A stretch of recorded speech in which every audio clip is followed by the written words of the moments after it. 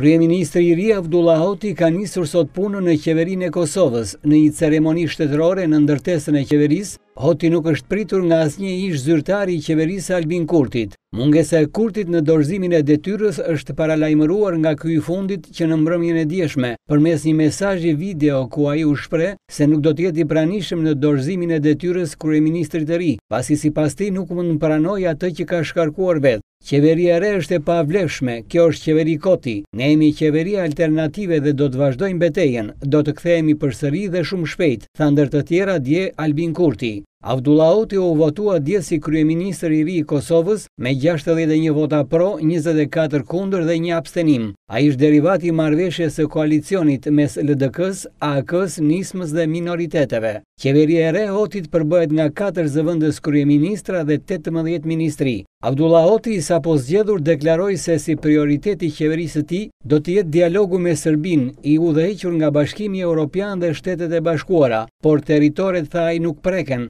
dhe nuk do të lejojë një plan apo projekt për shkëmbim me Serbinë. Zgjedhja e Hotit, kryeministri u përshëndet menjëherë nga ambasada e Shteteve të Bashkuara në Kosovë, nga Bashkimi Evropian dhe i dërguari i posaçëm i presidentit Trump për dialogun Kosovë-Serbi, Richard Grenell. Nga përtej kufirit, presidenti serb Aleksandar Vučić, i pyetur nëse është realiste që dialogu midis Beogradit dhe Prishtinës të vazhdojë në fund të qershorit, u përgjigj se kjo është e mundur nëse autoritetet në Prishtinë heqin kufizimet për lëvizjen e mallrave dhe njerëzve nga Serbia.